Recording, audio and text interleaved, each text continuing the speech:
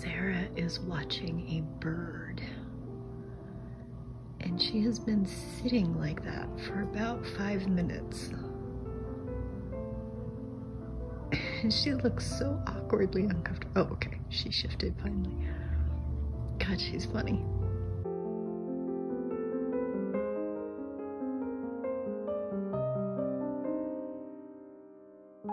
Greetings, ladies and gentlemen. It is Friday, June 12th.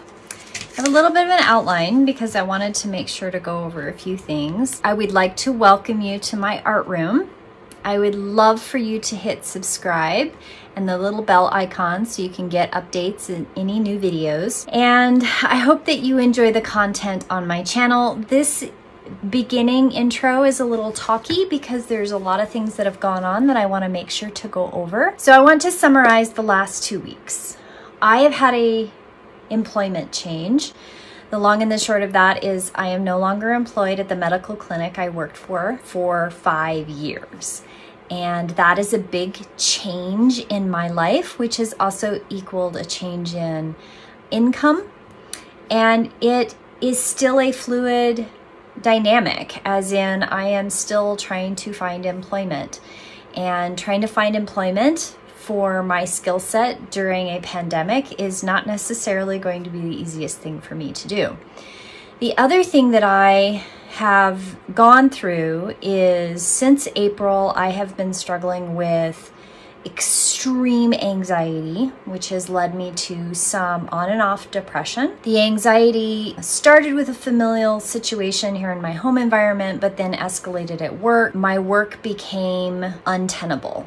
I loved my job. I loved what I did. I cannot say how much I loved working with patients. But what I did not love was that the interpersonal relationships had become severely damaged. It did come to a place where my anxiety led to my termination. I'm okay with it, even though the anxiety of finding another job is nerve-wracking, to put it mildly. How does my change of employment and money change my art? It frees up the energy that I would normally put into employment into my art. Work a little bit and I stop, and I work a little bit and I stop. And I've always been kind of that person. Lately, it's been harder to focus. I spend my time going between different activities at a different pace, and it's not been as fulfilling. I have 3 big projects on the board. One of those is more SCA related, so it's not going to be through the costuming group. The other 2 are costuming related. Just keep your eye out. Know that things are changing. I apologize. I have been very inconsistent the last 2 weeks. A lot of that had to do with the strain and stress of my situation.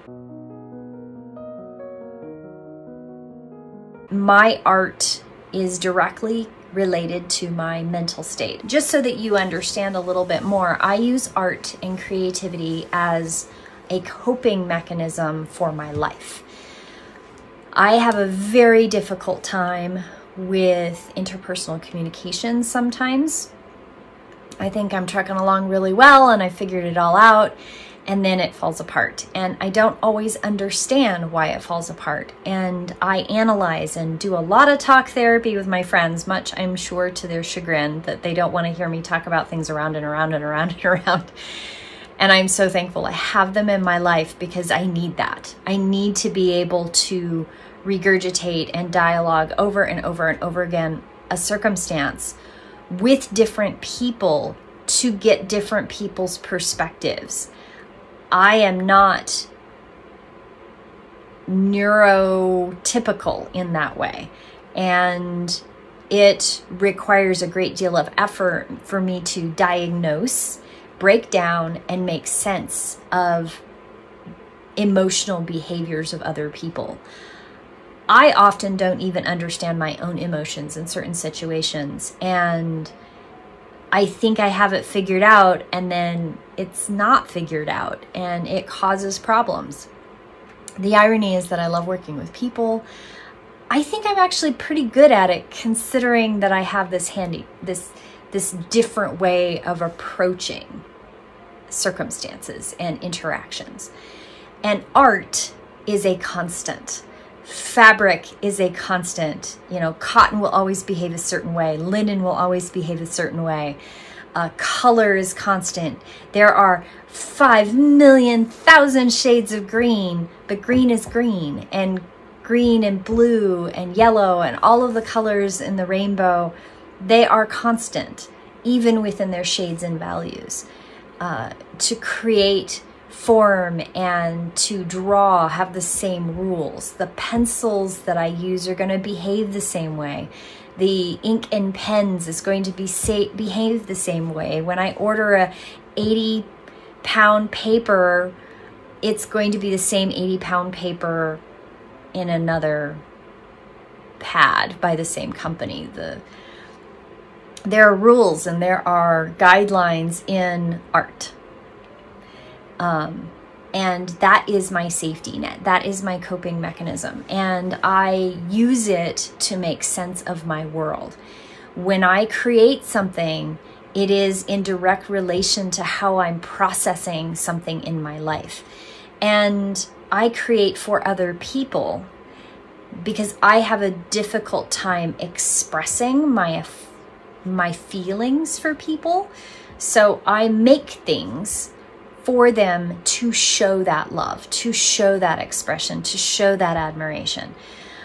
And that is the way my brain and my life works. So art, welcoming you into my art room, shows you so much about how I think and how I process and how I care about my connection to other people. It is deliberate. It is well thought out, and it is not an accident. Yes, I am an artist, and yes, I am just like everyone else where I have feelings and thoughts and emotions, but I express my world differently. I know that I am not the only one that expresses my world differently. And so I share it to hopefully connect other people who also struggle with that.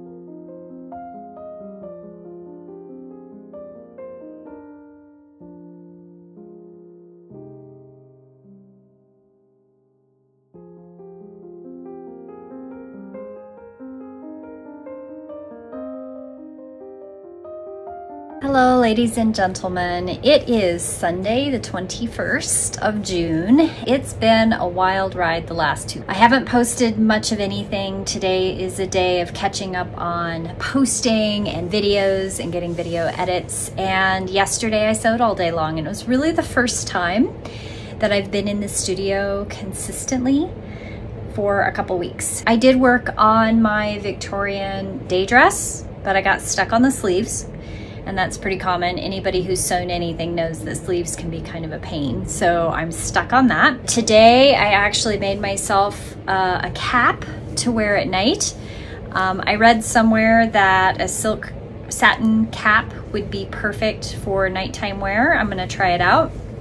This is 100% silk. I made it from a scarf, but it isn't satin, it's just silk. So I don't know if it's gonna be too static or not, but I'll try it out and see what happens. I've been working on a commission piece. It's an applique on a dress. The other cool thing that happened last week is I got my new camera, and I'm so happy with my new camera. It is an EOS 250D. It is a beginner's camera, really, but it has a lot of the features that you're gonna want for a vlogging camera anyway. It's really lightweight. It's got slow motion, it's got point and shoot camera. I'm really enjoying it. I've been taking lots of pictures. I'm gonna be using it on my hikes as much as I am in my art room. So you're gonna be seeing a lot more photography on my Instagram, I think. I am also going to let y'all know to keep an eye out. The COVID YouTube is coming your way. The costuming group decided that since Costume College was canceled this year, a whole bunch of us would get together and do some classes. I have not decided what class I'm going to teach, but I will be teaching a class.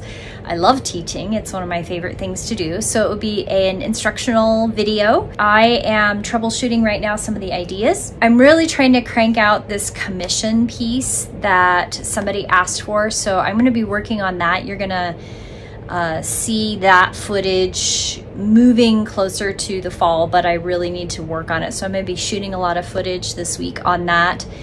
I hope to get back to weekly art room vlogs. I apologize. This month has been crazy.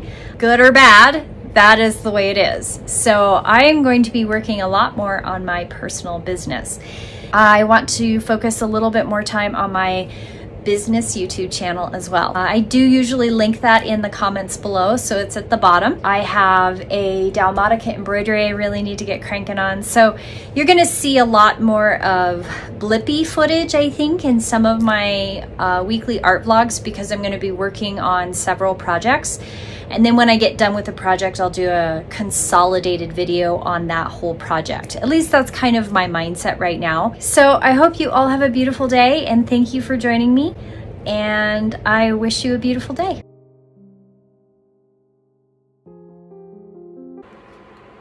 I might edit all of that out. We'll see.